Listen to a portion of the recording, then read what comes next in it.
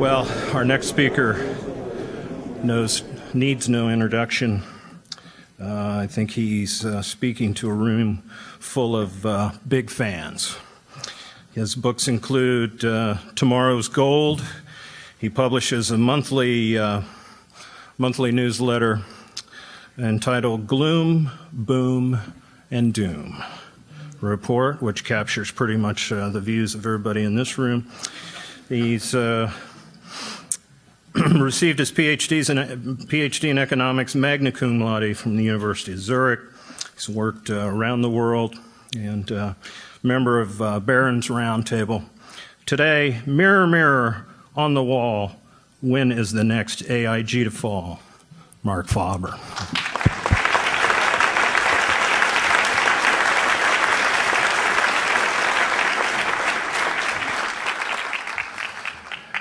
Well, thank you very much for this very kind introduction, and thank you very much for the kind invitation by the Mises Institute to ship me from Hong Kong to New York and back. Of course, I'm also grateful to you for giving me the opportunity to share some of my views with you today. And I'm very happy to be in New York. After all, it's the city I started to work, because after studying, I didn't know what to do. But already then, Wall Street paid the highest salary, so I took a job on Wall Street with White Weld and Company. And then fortunately in 1973 they said to me, Mark, we want you to go to Asia and develop our business. So I played hard to get. And then they said, okay, what we'll do is we'll send you for 3 weeks to Asia, and then you come back and tell us whether you want to go or whether you want to stay here in New York and in Europe.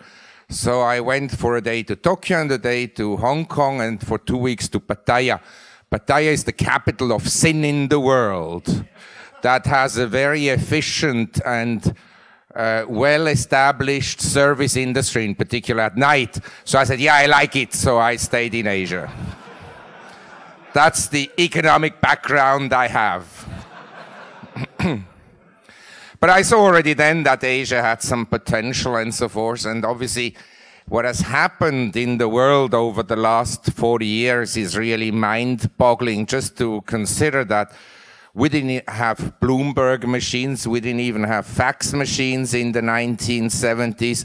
Walmart had sales of 44 million and 24 stores and had just gone public in 1970. And Microsoft, Dell, Cisco, Google's, of course, didn't exist. So also in Asia, we still had Mao Zedong in China, the Cultural Revolution, and we were in the midst of the Vietnam War, and you couldn't invest in India and in China. Indonesia didn't have a stock market, and so forth and so on. So I would like to say is that basically, when people come to me and tell me, Mark, you've been so lucky to go to Asia in 1973 when there were so many opportunities, I think today there are far more opportunities than there were at that time around the world as a result of the breakdown of the socialist and communist ideology that has integrated 3 billion people into the market economy and the capitalistic system. But this is not what I'm here to talk about. Basically, 9 months ago, Mr. Krugman felt that the best would be to have another bubble, and that one could deal with the consequences of such a bubble at a later stage.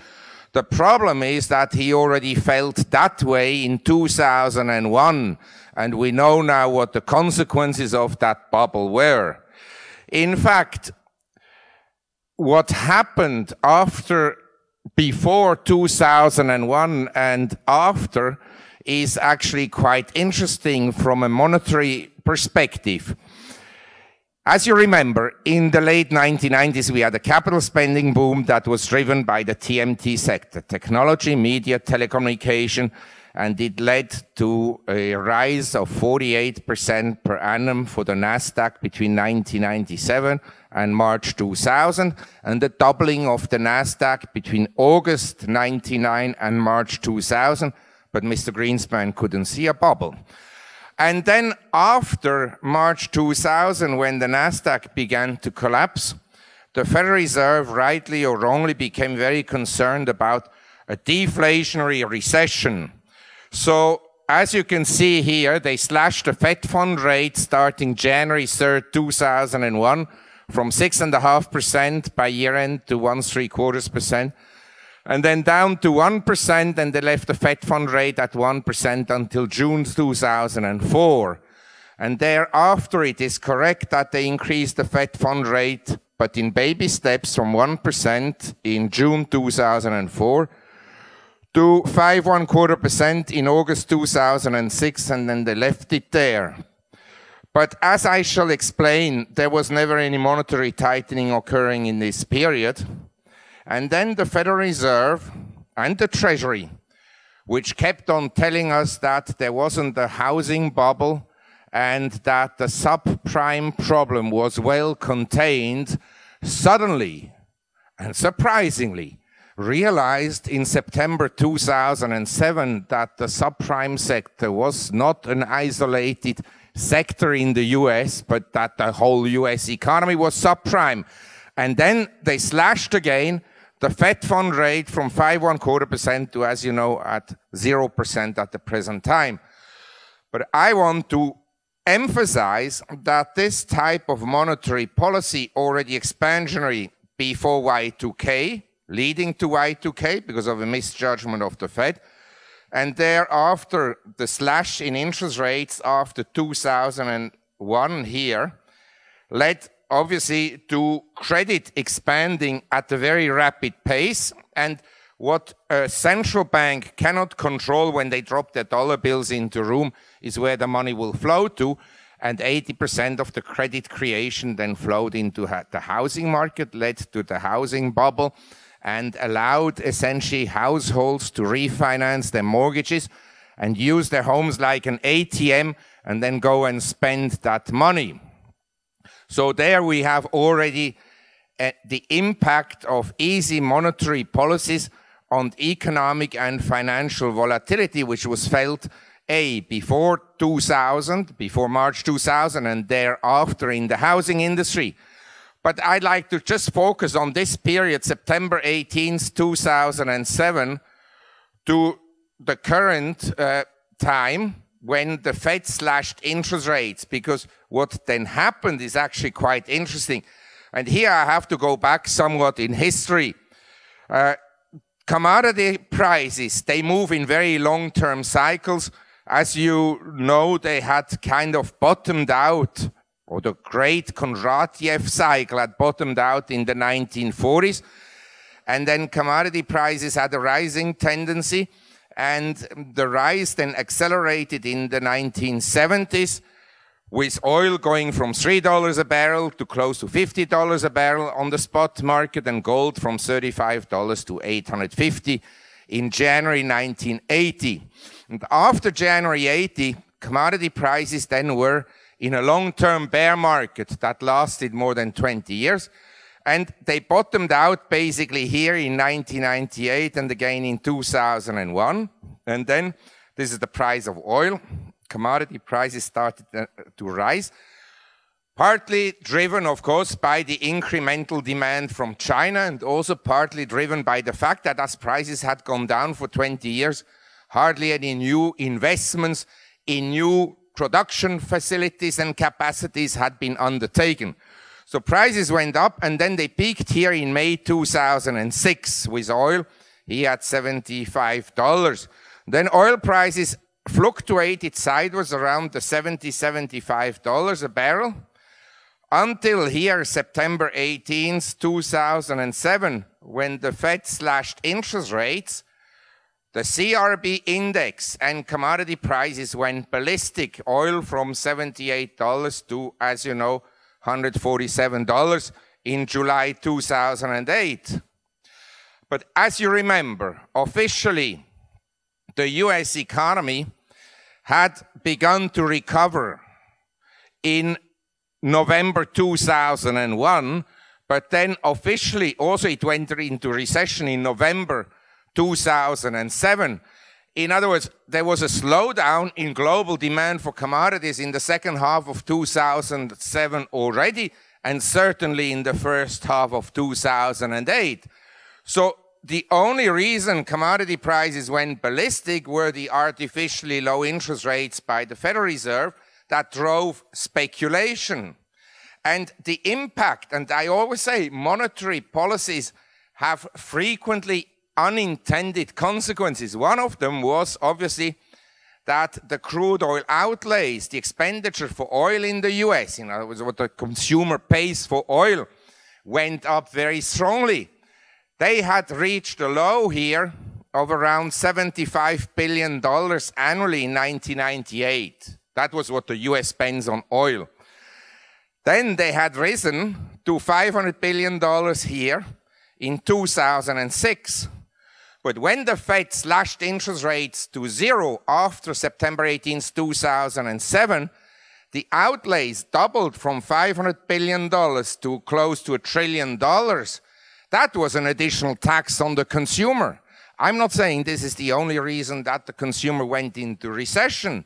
But whereas the Fed tried to cushion the downturn with lower interest rates, the lower interest rates produced a tax increase in the order of $500 billion, which is quite substantial on a $14 trillion economy.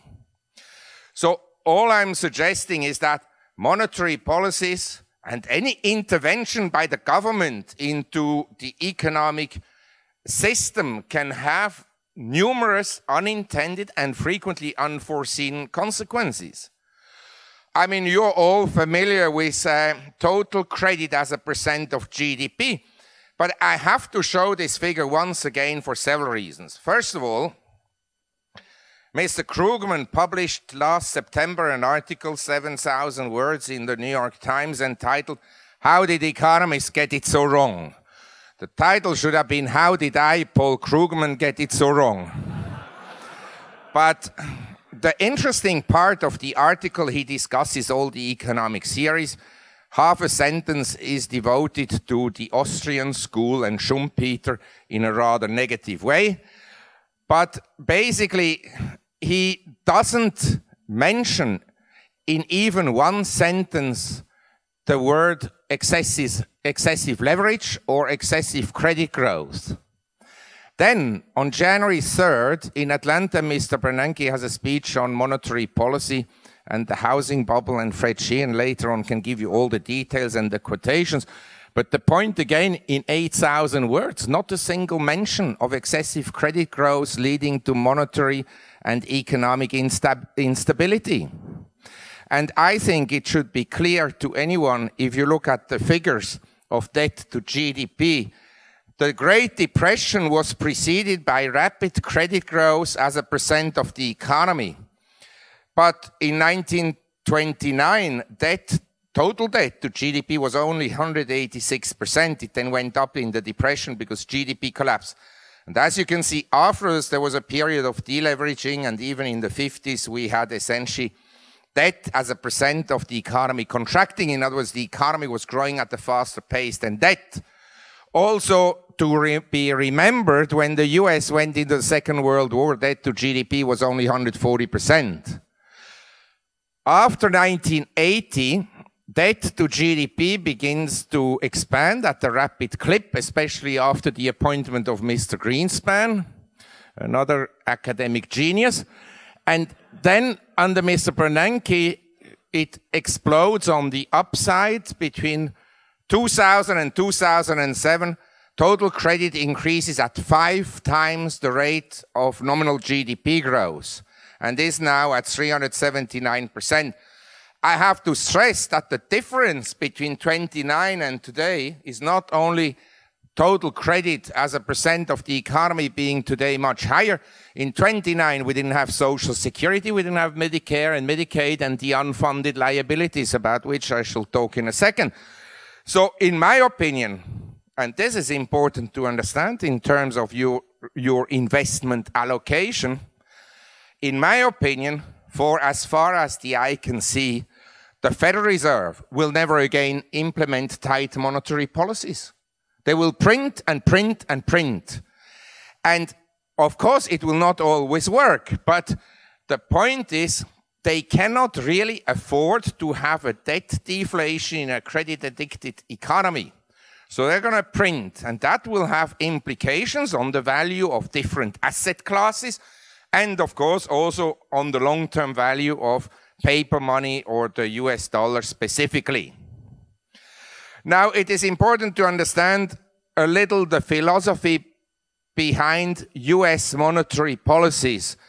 Mr. Greenspan and Mr. Bernanke, they claim they can't identify bubbles, but 15 months ago, Mr. Greenspan wrote an article in the Herald Tribune that Spain had a housing bubble, and 3 months ago he wrote about Shanghai having a housing bubble. So in Shanghai and in Spain he could see it, but not in the US. But never mind. But so they say we can't identify bubbles, but if a bubble bursts, we can take extraordinary measures and drop dollar bills onto the United States, which they will not do. But in this room, I can print money by dropping bills onto you. Electronically, I can credit each account of yours with $1 million US. So the government that is intent on printing money, they can print money. That should be very clear, especially if they don't care about credit growth and if they don't care about deficits. Let me remind you that again, a week ago, an economist at the University of Texas, James Galbraith, wrote in an interview, said that deficits don't matter. The very week the crisis happened in Greece. Well, with that kind of mentality, obviously, you will have eventually credit problems in the system.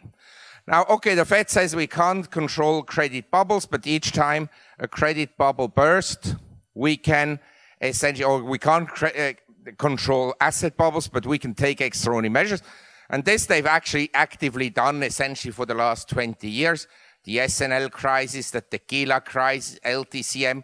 The bailout of LTCM, by the way, was a huge mistake because it gave a green signal to Wall Street, leverage up. There is a Greenspan put, and after 2006, when Mr. Bernanke became Fed chairman, people said, yeah, there's a Bernanke put as well with a higher striking price. So this is essentially what has happened. And the Federal Reserve then also says, oh, we target core inflation. Core inflation, for any economist, is a very incomplete measure of inflation because it doesn't include food and energy. Now, looking at the dining room today, I think that most people eat and that most people need money for transportation, but maybe the Federal Reserve employees don't. So all I'm suggesting is that the Fed essentially targets a very narrow measure of inflation. Now, they had a very fortunate condition for the last 25 years in their monetary policy, which I'd like to summarize as follows. I mentioned earlier on that commodity prices had bottomed out in the 1940s and thereafter had a rising trend until 1980. Thereafter, commodities were in a bear market until 1998, 2001, when they bottomed out. Now, interest rates within the Kondratiev wave follow the commodity cycle very closely. And I have to stress the Kondratiev is not a business cycle, it is a price cycle. So when commodity prices go up, interest rates go up, as happened here between the 1940s and 1981. Thereafter, they went down. In the 1940s, interest rates on long-term treasuries, the 10-year note, had bottomed out at less than 2%. They were still 2% in 1949, 4% in 1960, 6% in 1970, and then they went to a surprisingly high 15.84% on September 21st, 1981. That was a landmark high for interest rates, and thereafter, as commodity prices went down, interest rates also came down. And this is now the big question. We have been in the bull market 1981, and here is the low so far, December 18th, 2008. And now, as you know, interest rates backed up again from the 10 years, which bottomed out at 2.08%, and the 30 years at 2.53%, we went up on the 10 years to close to 4%, and recently interest rates have backed down again somewhat. Now, this is the big question. The deflationists will maintain that interest rates here will go down back to below 2% again on the 10 years, and that the 30 years will go back down to, say, 2.5%. And the inflationists, like myself, we believe that after this long-term down cycle in interest rates, we are somewhere here in a major low area for interest rates, and that from here onwards will go up, and in my view will go up very substantially, because I remember when I joined Wall Street in 1970, there were actually the original Dr. Doom, who was Henry Kaufman of Salomon Brothers at that time, and he was called Dr. Doom because he was forecasting higher interest rates and bonds to go down in price. And there was even a Dr. Des Alvorchnilower, he was at First Boston, and he also predicted interest rates to go up. But I can assure you, in 1970, nobody dreamt that interest rates could go up here from 6% on the 10 years to 15.84%. Nobody. And so I think the likelihood that at some point interest rates will be much higher for reasons of the increasing federal deficit is very high, this possibility. Now, that will have an impact, obviously, on asset inflation, because as long as interest rates fell here in this period, 1980 to 2008, when a bubble burst and you printed money, it didn't lead necessarily right away to inflation. That may be different going forward. It could lead to rising inflation and rising interest rates. I'd also like to mention that even if we were successful in implementing hard money, we could still have bubbles. Say in this room, it would imply hard money that the supply and the quantity of money is limited. Say we would have a gold standard. But if someone discovered a major mining deposit over here, say like in California at the middle of the 19th century, then money would flow from the back of the room and people would flow from the back of the room to take advantage of this newfound profit opportunity there. And therefore, prices over there would have a rising tendency. There'd be a bubble, like railroads or canals. But because the money would come out of the back of the room, there'd be deflation at the back of the room. So if you look at the bubbles of the last 200 years, usually they were concentrated in one region of the world or in one sector of the economy, like the TMT sector bubble in 2000. It wasn't the stock market bubble, because shipping stocks were depressed, oil stocks were depressed, mining companies were depressed. All the old economy stocks were depressed. It was just the NASDAQ and technology, media, telecommunication stocks that were in cuckoo land. So also Japan, 89, we didn't have a commodities bubble. We didn't have a US stock market bubble at that time. All I'm saying, bubbles can occur even under constant money or sound money. But the achievement, the lifetime achievement of Mr. Greenspan and Mr. Bernanke is really that they created the bubble in everything. I mean, if you look at 2002 to 2007, everything went up. Stocks went up, commodities went up, surprisingly also bond prices went up. In other words, interest rates continued to go down. And art prices went up, real estate prices, and this globally, everywhere in the world it happened. And there was only one asset class that went down here, 2002 to 2007, and that was the US dollar. Then 2008, something very interesting happens. The US dollar is strong and everything collapses. And then we come to major turning points. And again, this is a big question for investors. October 28, 2008, the Chinese stock market bottoms out.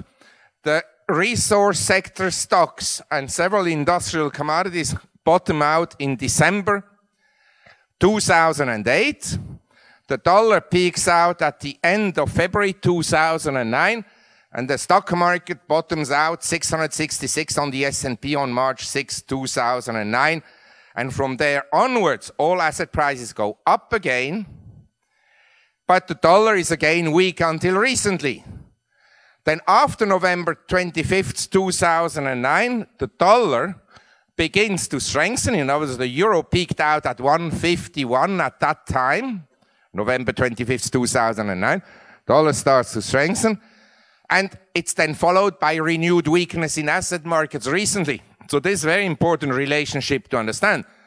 Weak US dollar is a symptom of expanding global liquidity, and a strong US dollar is a symptom of tightening global liquidity, not necessarily induced by Federal Reserve and other central banks' action, but by the marketplace.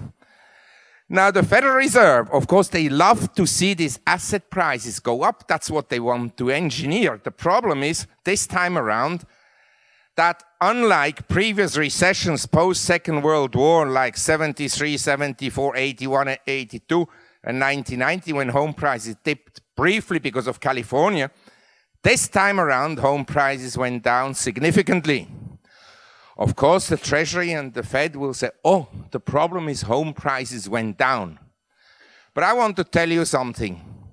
After 1997 in Hong Kong, home prices went down by 70%, 7-0. None of the major developers went bankrupt. Very few households went into foreclosure. Why? Because the difference is the level of debts that is in the system. Here in the US, in the 1950s, homeowners' equity was still 80%. So if someone bought a house for $1 million, or it didn't exist at that time, but say for 100,000, then he had $80,000 equity. And in the 1974, 1982 recession, it was still 70% homeowners' equity. Now we dropped to something like 40%. That is the problem, the leverage in the system. But that escapes the attention of the Federal Reserve. Now, I mentioned earlier on when the Federal Reserve increased the interest rates from 1% in June 2004 in baby steps to 5.25%, that there was never any monetary tightening occurring.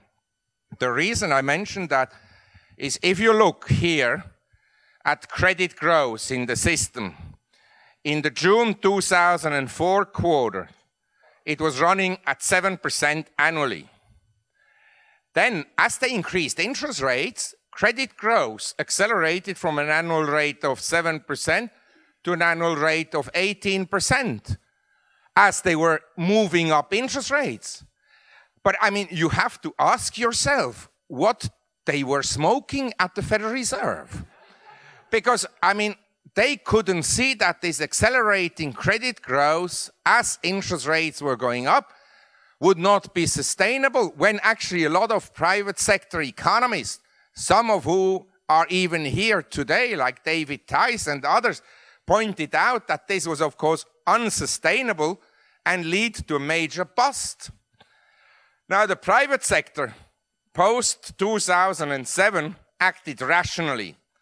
The banks tightened lending standards, and individuals tightened their belt and spent a little bit less money.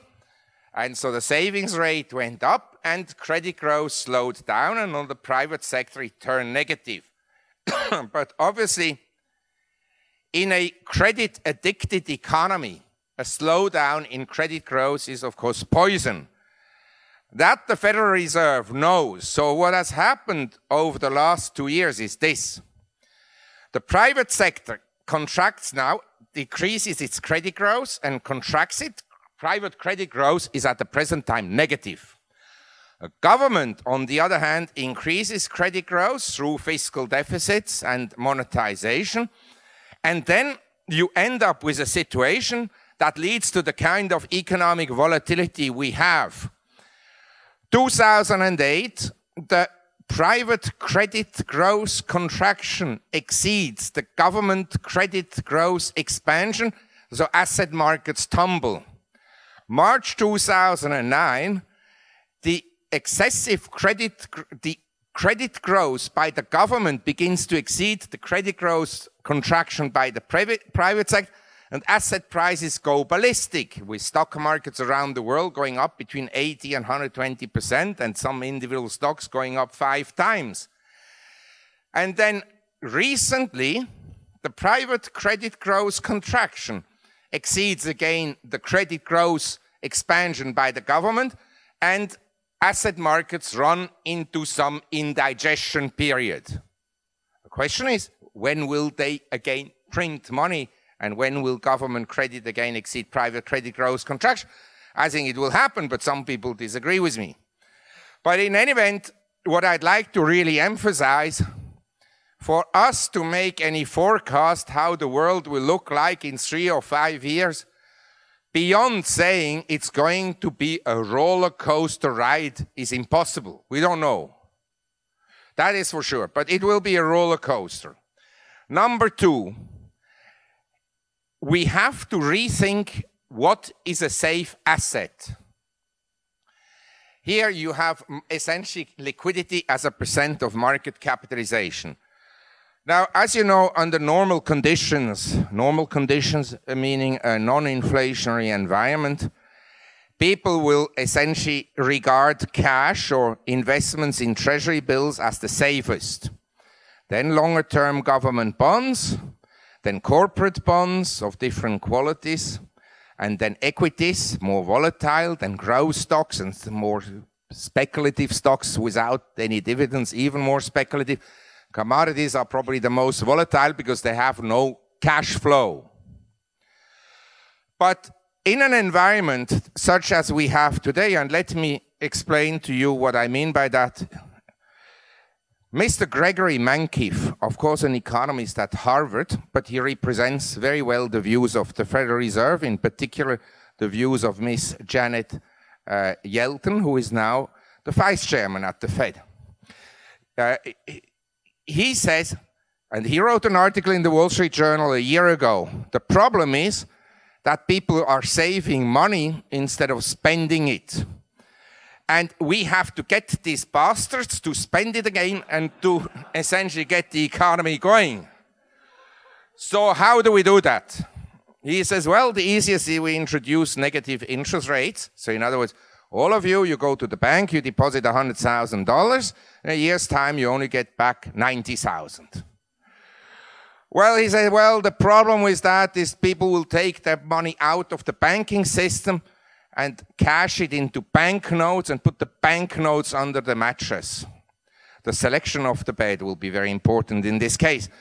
But in any event, he says, well, if they do that, we have a remedy. We can have a lottery once a year and declare, say, 10% of all banknotes to be invalid. So if you have bad luck and you sleep on the wrong bed, maybe you lose all your money. But on average, people would lose 10% of their banknotes that would be declared worthless. So he said, well, the problem in implementing that is that people will then take the money and convert it into maybe foreign currencies or into gold and silver.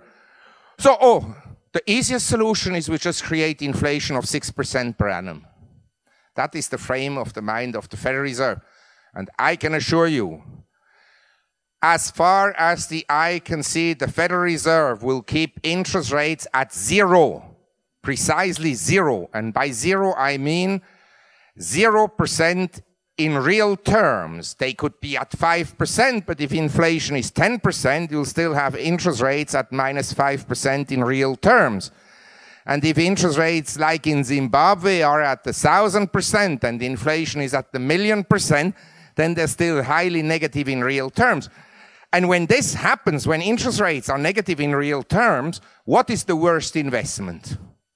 Cash is, of course, a bad investment, becomes a very risky investment, except for brief periods of time like 2008 and the last 2.5 weeks. But in general, cash becomes a bad investment. The second worst investment is, of course, long-term government bonds, because if interest rates are negative in real terms for a sustainable period of time, you can be sure that inflation accelerates at some point in future. On the other hand, equities are an avenue to preserve wealth. They are very volatile, but essentially they are less risky than probably cash and government bonds. Of course, then you also have precious metals. But it's important to understand that this is the view of the Federal Reserve, to keep essentially interest rates at zero for an extended period of time. And they'll cheat the public. They may increase at some point interest rates, but the cost of living increases at that time will be much higher than the level of interest rates. A fact, actually a condition that has existed since 2000. The cost of living increases were much higher than the interest rates up to this very day. Now, I have to also mention one point. You may have noticed that I'm slightly critical about US monetary policies, but again, they have had an unintended and very favorable consequence, but not favorable for the US. Let me explain. Here you have the US trade deficit. And as you can see, the trade deficit of the US widened somewhat in the 1990s, but not by much. I also have to mention here at this stage that the Chinese pegged their currency against the US dollar in 1994 at $1 equals 8.28 RMBs, and that for the first 10 years actually not much happened in terms of imbalance with China, or for the first 6 years. But here, after 1998, obviously something changes. The expansionary monetary policies ahead of Y2K, and especially after 2001, that created the credit bubble, lifted home prices, allowed the refinancing boom, homes to be used like an ATM, and the consumer to take money out of their homes and go and spend it. But because of economic policies in the US that are not particularly capital spending friendly, the capital spending didn't occur in the US nor the industrial production. So you have spending in the US and industrial production elsewhere. And so the trade deficit goes up, and the current account deficit also goes up from annually $150 billion here in 1998 to over $800 billion annually in 2006, 2008. It's contracted recently somewhat, but not by much. Now, the US consumed, overconsumed. All the statistics show that consumption in the US went way above trend line. This was met by industrial production overseas, in particular in China. And that drove industrial production in China. And it also drove, obviously, employment, capital spending, and the exports then flowed to the United States. But what I want to emphasize is that monetary policies in the US have been a catastrophe for the US itself, because they didn't lead to industrial production growth and capital spending over the next 10 years, or employment gains. There are less people employed in the US today than 10 years ago. But it led to a boom in emerging economies. And because of the Chinese incremental demand to meet the demand from the United States for its consumption, the crude oil outlays, and this does not only apply to crude oil, but also to other commodities, went up. Now you have to think, 1980 to 2001, commodity prices go down. So the resource producers of the world produce and sell is going down in price. What they're buying is still going up in price, because we had disinflation but not deflation. So we call that a worsening terms of trade. After 2001, the outlays in the world for crude oil and also iron ore, copper, and agriculture commodities go up substantially because price increases and demand increase. And so the world, instead of spending just $500 billion as in 1998 for crude oil, now suddenly spends in the summer of 2008 $4 trillion. You have to see what change that meant for the resource producers of Latin America, Africa, Central Asia, the Middle East, and Australasia. That was a huge bonanza, and so these countries went out and could buy consumer goods, expand their capacities, and bought capital goods, and we had a global boom. And this has meant, I'm not saying that US monetary policy were only responsible for a shift in the balance of economic power in the world, but they certainly accelerated it. For the first time ever, you have car sales in emerging economies exceeding car sales in the US, Europe, and Japan. And car sales in China exceed now US car sales substantially. They may be subsidized, yeah, correct, but you can see the trend is clearly up, and here the trend is at best flat, and here they were also subsidized, by the way. And also importantly, the oil consumption in emerging economies for the first time exceeds oil consumption in the developed world, here, and also the oil consumption in emerging economies is still growing, whereas in the developed world is contracting. I'm only mentioning this because I think in the Western world, people still look at emerging economies as being their poor cousins. Yeah, it is true that the GDP per capita of India and Vietnam is $1,000 per annum, and that we in the Western world have GDP per capita, I don't know, $40,000. But because 80% of the world's population lives in emerging economies, in aggregate, the demand is of course huge. In 2009, they sold 120 million new mobile phone subscriptions and mobile phones. These are markets that are not yet saturated and growing very rapidly. And here, just as another example, semiconductor sales in Asia, ex-Japan, so it's Asia without Japan, are larger than semiconductor sales in the US, Europe, and Japan combined. All I want to tell you, yesterday I was sitting next to someone at the dinner.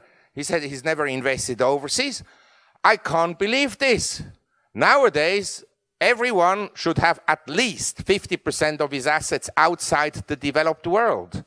I'm not saying that you have to rush and place your orders with Goldman Sachs to be executed on Monday morning.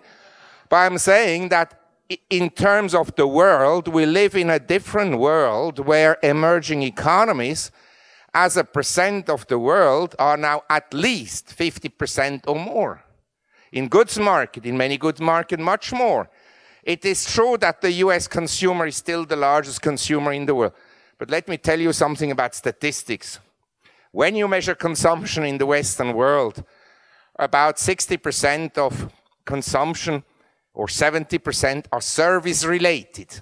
If we just look at the goods markets, cars and mobile phones and TV sets and so forth, then of course in countries like China with 1.3 billion people, you have much larger goods markets than in the US with 330 million people, should be clear. Same for India.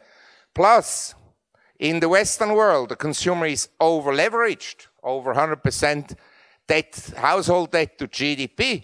In a country like Vietnam, where only 10% of the people have a bank account, how much leverage do you think there is? There's no credit card. When the people buy a house, they go and pay with gold coins or gold bars. So this is a different situation. We have unsaturated markets and we have favorable demographics. The other point I'd like to make about all the deflationist talk is, if you look at the growth of international reserves from $1 trillion here in 1995 to now $8.5 trillion, that is a symptom of inflation. It's a clear symptom that there is an excess liquidity in the system. And when the German finance minister says the markets are out of control, I have to say the central banks are out of control in terms of printing money and letting credit growth occur. That is out of control. The markets are not out of control. And by the way, the central banks never say markets are out of control when they go up. They only say when they're going down. So, I mean, something is wrong in their attitude. Now I have to accelerate this because we're running late. Basically, as I mentioned, I think that all of you have to allocate a larger portion of your assets to emerging economies. I'm not saying that you have to do it tomorrow, because I think that we have a lot of social issues that are still impending, and a lot of problems will still occur. But in general, that would be my idea, to shift assets gradually overseas, and also to have the custody of assets overseas. Because one day, you won't be able to get your money out of the jurisdiction you're in. That should be very clear. I'm not only talking about the US there. In Asia, and I'm not talking here about performances of stocks, I think what will drive economic growth is basically a low level of urbanization. In India, there's still 700 million people living in the countryside. In China, urbanization has picked up a lot. There's about 20 million people moving to cities every year. That requires the construction of new cities, the infrastructure, the transportation equipment, and so forth, and so on. So that leads to some inherent economic growth. I'm not saying that stocks will go up because of that, but I think we'll have some growth in Asia longer term. The other point I'd like to make about this shift in the balance of economic power, it's remarkable how fast it has occurred. Because if you look at economic history, say the 19th century, the deindustrialization of India and colonialism, at that time it took still 4 months until the construction of the Suez Canal to send news or people or goods from London to Asia. Now you can do it overnight, and you have instant communication and so forth. So one of the consequences is obviously that the industrialization and the shift in the balance of power can occur at a much faster pace. Just as an example here, you have steel production in China as a percent of world steel production, from 10% in 1990 to 44% at the present time. Aluminum from 10% in year 2000 to 33% today, in 10 years' time, from 10% to 33%. This in economic history has never happened before.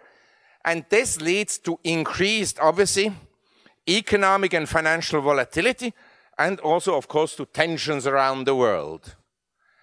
Now, I have to return back to the view that the whole world depends on the US consumer. Here you have exports of China to the developed countries. They went down as a percent of total exports from 48% down to 38%, whereas exports from China to emerging economies have gone from 42% here to 48%, but they exclude Eastern European exports and so forth. So if you added those to it, then the exports from China to the emerging world would be 60% of total exports. So yes, the US is still a very large market, but it's not growing anymore, whereas here the growth to emerging markets is very strong. And the world's economic system is now much more China and emerging economy centric than it was before, when it was very US centric. Now, in terms of commodities, China will obviously not stop buying iron ore and copper and oil, because on a percentage or on a per capita basis, they have very little. And their per capita consumption, including India, is very small. In China, 2 barrels per annum. Per capita in India is 0.8 barrels compared to 17 here in Japan and South Korea, 25 in the US. So I think it's fair to say that the demand in China and India and the rest of Asia will continue to go up. And in the meantime, expenditures on oil explorations have gone up substantially, but production is flat.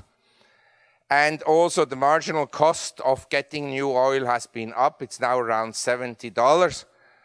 And whereas geologists will debate whether we have peak oil or not peak oil, everybody agrees on one thing: the world consumes more oil than they add new reserves annually. So essentially the oil reserves, the proven reserves, are going down. And so I believe that over time prices will rather go up. And this is something to also consider. I mean, if someone had shown me the picture of a burning Bangkok a year ago, I would have said, I don't believe it. But it happened. Sometimes political events and regulatory changes and social conditions can have a huge impact on asset markets. And all I want to say is, in the 70s, the US was still over 70% oil self-sufficient. And now it imports over 75% of its oil requirements.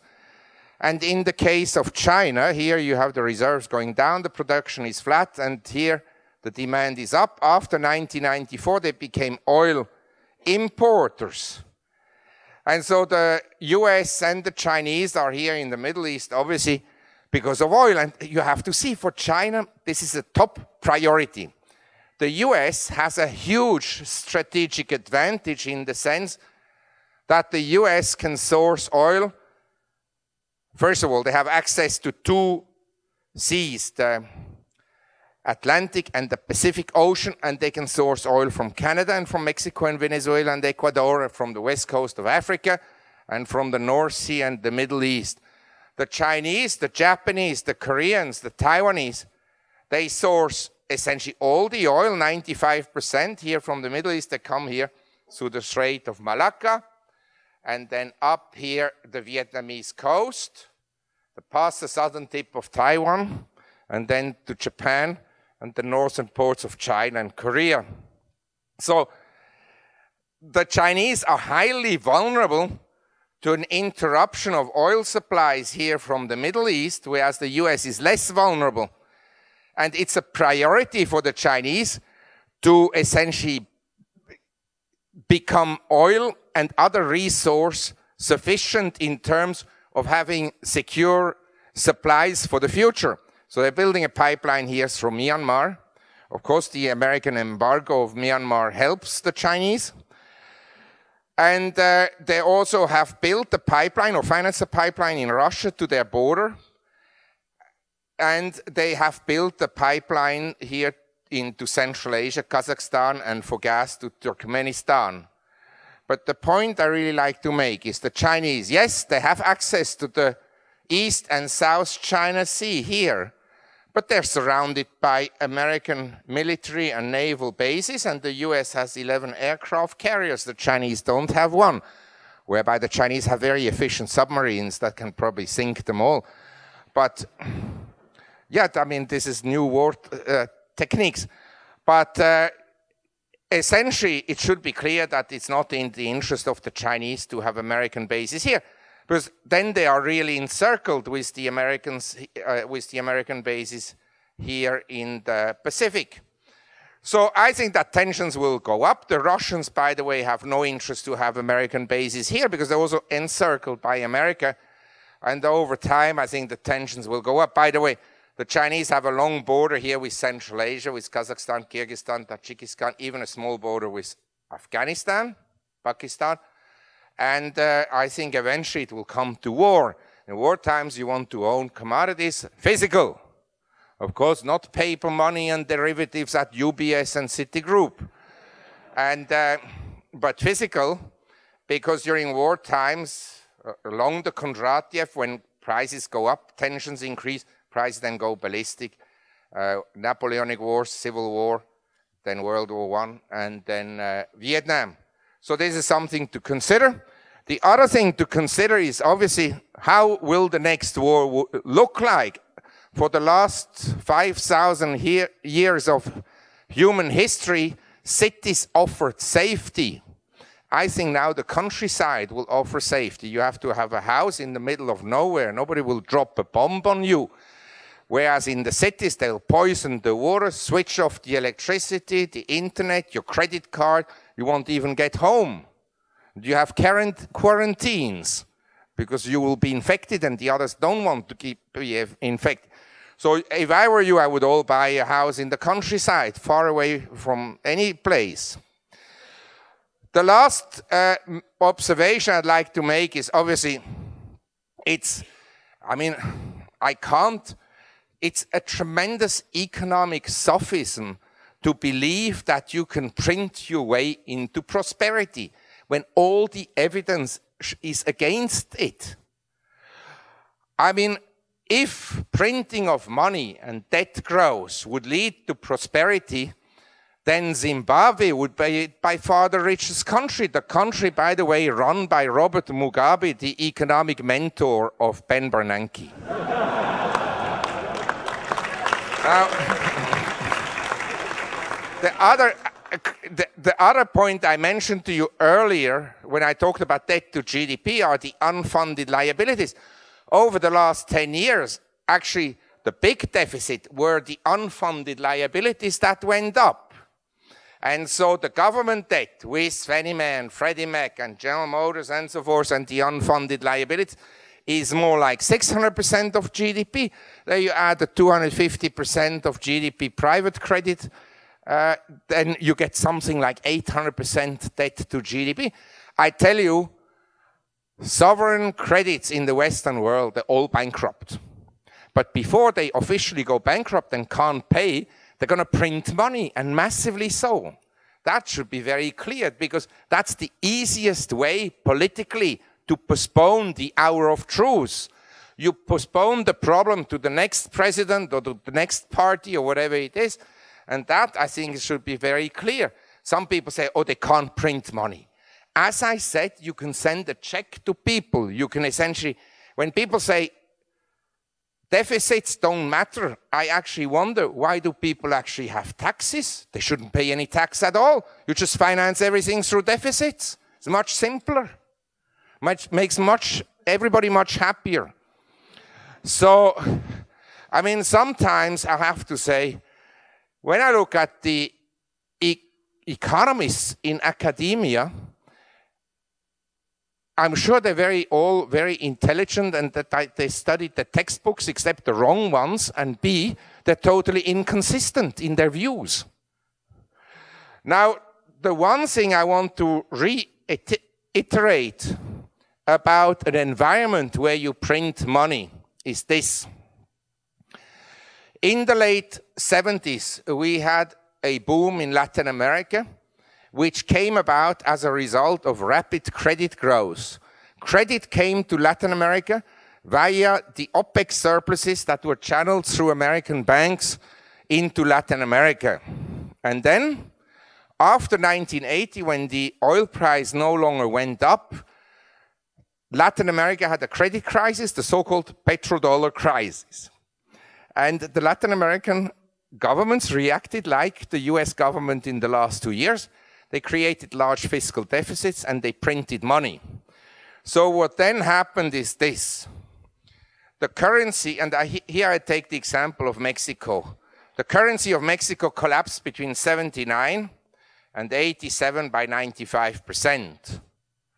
So if you were unlucky and you bought Mexican pesos here, or you were a Mexican and you held Mexican pesos here, then obviously you lost 95% of your value compared to at the time the US dollar was a strong currency.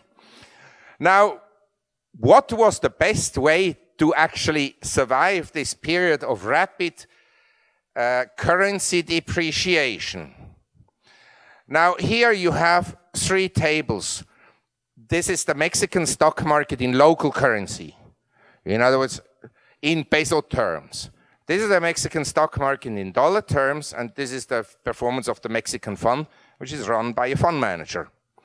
Now, in local currency, to make things simple, the Mexican market went as the currency tumbled here. There's an adjustment in stock prices on the upside. If I print money, everything in this room will go up. Some things will go up more than others. But the currency goes down. So as the currency went down, stocks in nominal terms or local terms went up. The index from 1,000 here in 79 to a peak of 343,000 in 87. Then we had the crash in 87, global crash. Then we ended up here at 139,000. So from start 1979 to the end here in 1988, we were up 139 times in local currency terms. But of course, in dollar terms, the situation looked different because, as I mentioned, the currency collapsed here completely. So what then happened in dollar terms is this. Depending whether you were lucky or unlucky in the first year of 79 to buy Mexican stocks, you bought them at the high of 70 or at the low of 48 or 45 here. And then they went up to 220 in 87 and then closed at 62 here. So essentially in stocks, your purchasing power was more or less maintained. You didn't lose, you didn't really make any money, but you didn't lose any money. Cash holders, of course, they got slaughtered, and bond holders in local currencies also, because the interest rates never really adjusted sufficiently on the upside. So in an environment of money printing, as I mentioned before, cash and bonds are not very desirable. Stocks are not perfect, but still they kind of keep the purchasing power alive. Secondly, and this is important to understand, especially if you are, say, interested in gold. By the way, I'd be interested in this room. How many of you own physical gold and not just a few gold coins inherited by your great-grandfather? Gold. Yeah, this is, I mean, a reasonably high percentage, very bearish people in this room. But I can assure you, normally at conferences, if, say, 3 to 5% of the audience owns any gold, that's about the maximum.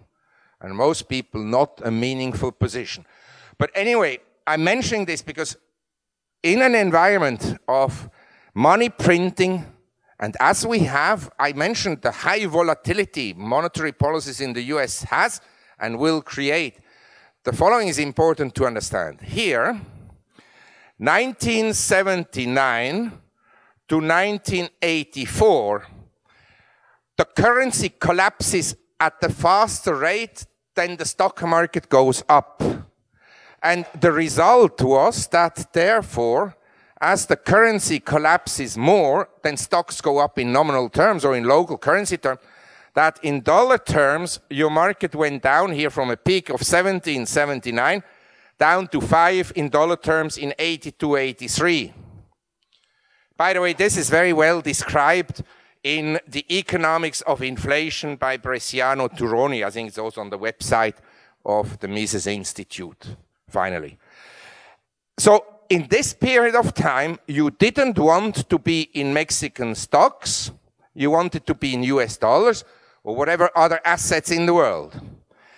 But once the currency depreciation had exceeded for an extended period of time the appreciation of stocks, stocks became incredibly undervalued here in the 84, 82, 83 period.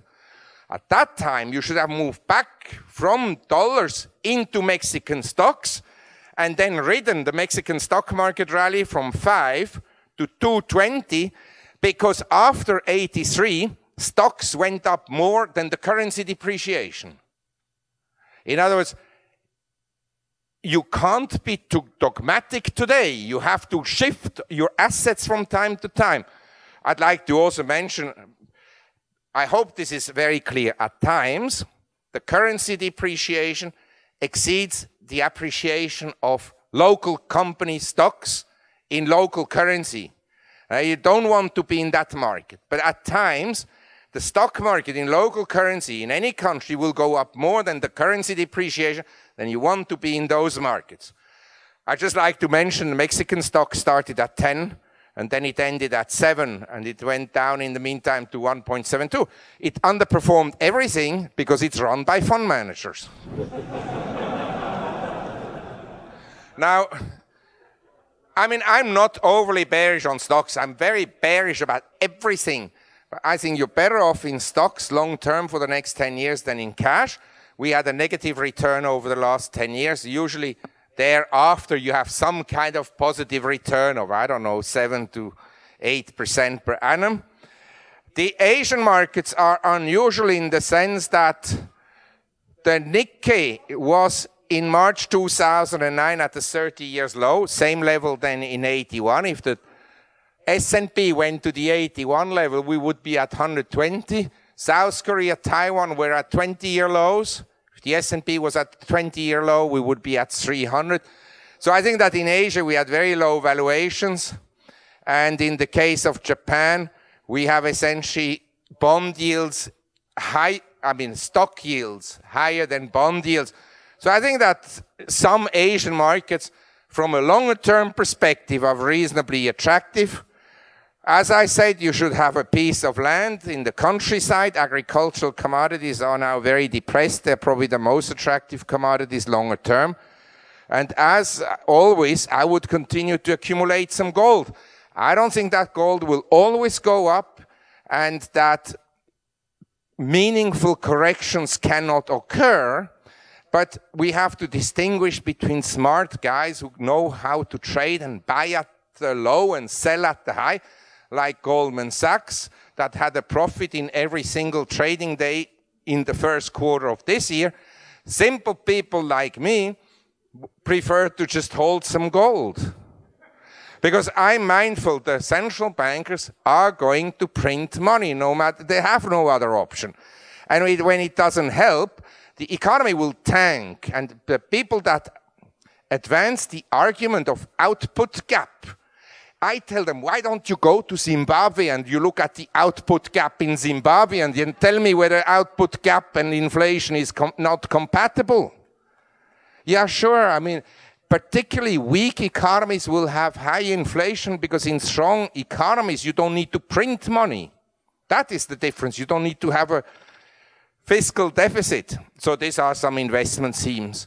Healthcare, that we have very low healthcare expenditures in Asia as a percent of the population, about 1% of what they are or will be in the United States. Then gold and silver long bonds, I think they may rally for 3 months, that I have no problem. But I think after a 20 years bull market in bonds, I think that the bull market is pretty much at its end, or has, as I believe, ended on December 18th, 2008, and that from here onwards will have higher interest rates. Banks in Asia are relatively safe because they didn't buy a lot of CDOs and so forth. They didn't understand them. And the traffic was too heavy for the Lehman salesman to get to the banks. I think the final crisis will happen. And, you know, you can just postpone a crisis, but eventually you have a major crisis. And I really believe 2008, the financial system went bust. Next train station will be when governments will go bust. And I think in the Western world, they'll all go bust.